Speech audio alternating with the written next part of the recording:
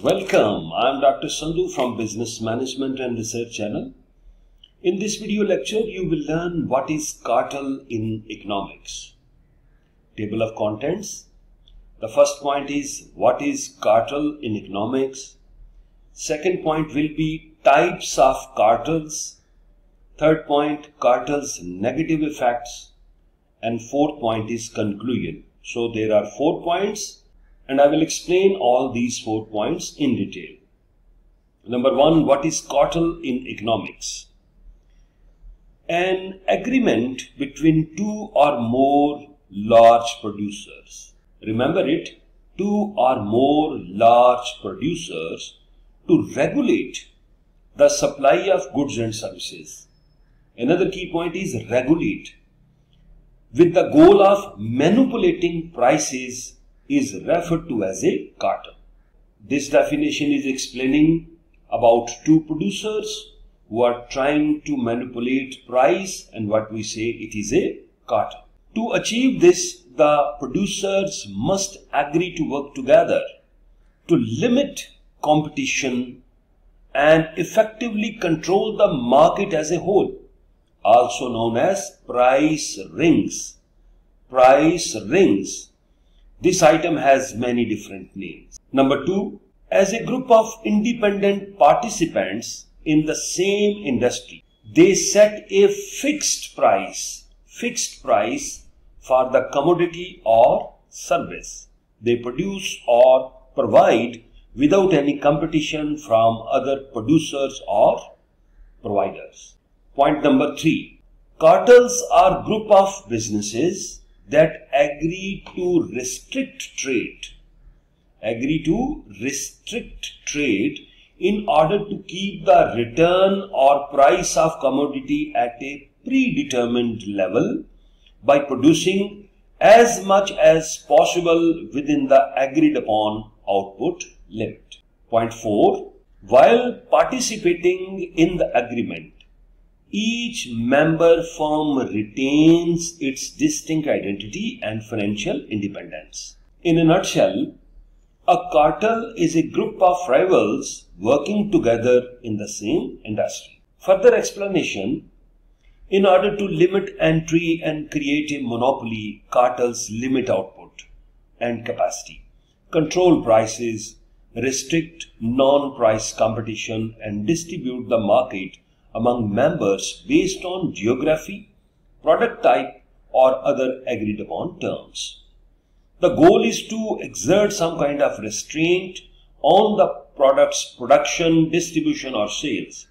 Producers in the same industry compete. What I said? Producers in the same industry compete with each other, but they are willing to work together to reduce competition by setting prices. Here comes types of cartels. Number 1, price cartel. So you must be focused enough to understand this definition. Minimum prices are set in accordance with the demand and supply ratio. What I said? Minimum prices are set in accordance with the demand-supply ratio. For members, these prices are strictly enforced. So this is price cartel, and everything revolves within the limits of price. Then comes term cartels. Business cartels regularly agree on terms of doing business. What I said? Terms of doing business. Everyone must adhere to the rules of the game. Terms of work can include: number 1, delivery mode; number 2, delivery locations; then delivery time, payment terms, interest charges in the event of a delay. Number 3, customer assignment cartels. There are cartels that assign specific customer to each member. So what they will do? They will make groups. They will make some distinction, and they will say that this is your customer, this is your, like this. Therefore, all customers are divided among the members in order to ensure a proper revenue flow. So all the producers will be getting some customers. Customer should not be brought in for other members. And if you have one customer, You are not allowed to take to other people, or other person can never or unable to recommend the customer to you. So this is customer assignment cartels. Then comes quota cartels. A quota is a limit on the amount of something that can be produced. Means you are able to produce 10 dozen, 20 dozen, 30 dozen like this. So there is a quota restriction. Collaborating with other can help reduce the amount of goods in the market, which in turn raises prices. Okay, once you will cap the production, definitely when there is lesser supply, price will go up. Each member can only produce up to allotted quantity. Number 5, zonal cartels. Each cartel member is given a specific region of the country that you are able to sell in city A or city B or city C. So, in cartel, you will be given a target city and you will be able to sell in that city only. Members must make certain that they are operating in accordance with. That members make sure that they are in the same city and not selling in any other city. Then comes syndicate cartel. Multiple members of a cartel form a syndicate to sell their wares as a unit at a lower price because of economies of scale. You are a group of syndicate. You are a member of a syndicate. Syndicate is a group, and together you will take decision of a product price and you will sell accordingly. Super cartels. These are international collaborations. What I said? International collaborations at the highest level. Cartels in the home country collaborate with cartels in the other country.